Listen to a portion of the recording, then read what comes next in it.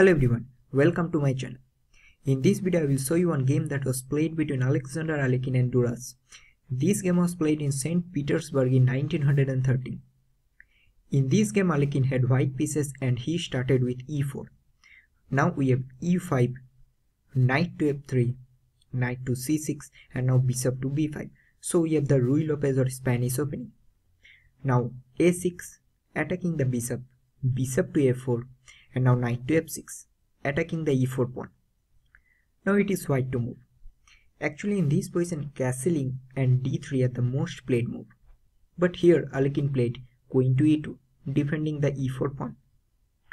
Now we have b5 attacking the bishop, bishop to b3, now bishop to c5, a4, rook to b8, now a takes on b5, a takes on b5, d3, d6, bishop to e3 and now bishop to g4, developing the bishop and at the same time pinning the knight on f3. Now ALekhine immediately played h3 attacking the bishop. We have bishop to h5, knight from b to d2 and now castling king side by both sides. And now knight to d4 attacking the queen. Now we have bishop takes on d4 and in this position black played bishop takes on f3 attacking the queen. Actually this move is forced.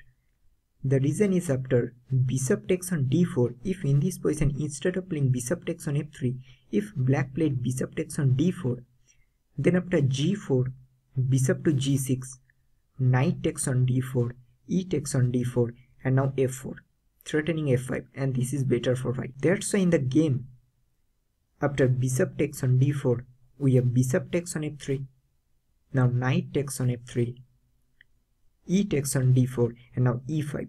Best move by ALekhine. The beginning of a strong attack against the f7 pawn. So after e5, black played queen to e7, pawn is pinned. Let's see what will happen after e5 if black played d takes on e5. So after d takes on e5, we have queen takes on d5, now queen to d6, queen takes on d6, c takes on d6 and now rook from f to e1 and this is advantage for white. Now back to the game. So in the game after e5, black played queen to e7. Now we have rook from f to e1, rook from b to e8 and now queen to d2. So here white is threatened to capture the knight on f6. That's why black captured the pawn on e5. So if d takes on e5, now rook takes on e5 attacking the queen, queen to d6, now queen to g5, rook takes on e5 and now knight takes on e5 and black played queen to b6. If in this position instead of playing queen to b6, if black played knight to d7, then simply knight takes on f7 and after rook takes on f7, rook to a8 check, knight to f8, now queen to f5, queen to e7, bishop takes on f7, queen takes on f7 and now queen takes on c5 and white is winning. So back to the game. So in the game black played queen to b6 and now we have g4 and this is a very deep move by ALekhine. You will understand the motive of this move later in the game.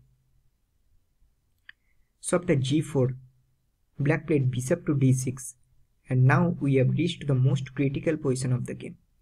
What to do play in this position with white pieces? Just pause the video and find the best move for white. Here ALekhine played knight takes on f7 and now we have rook takes on f7 and now queen to f5. Now you will understand why ALekhine played g4 then, so that he can launch a double attack with queen to e6 or simply bishop takes on f7 check and after king takes on f7 g5 and black has no defense. That's why in the game after queen to f5 black played g6.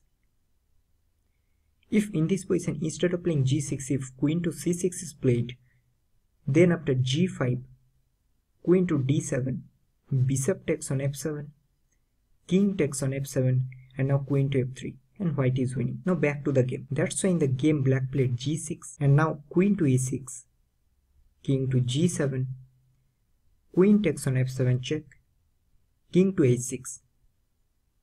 Here white played the moment black resigned the game. In this position ALekhine played bishop to e6 and black resigned, because you can see that black knight is trapped. If in this position black played king to g5 to save the knight, then after h4 check, deflecting the king, and after king takes on h4, simply queen takes on f6 with check, and we can stop here. Black has no hope. That's why in the game after ALekhine played bishop to e6, black resigned the game.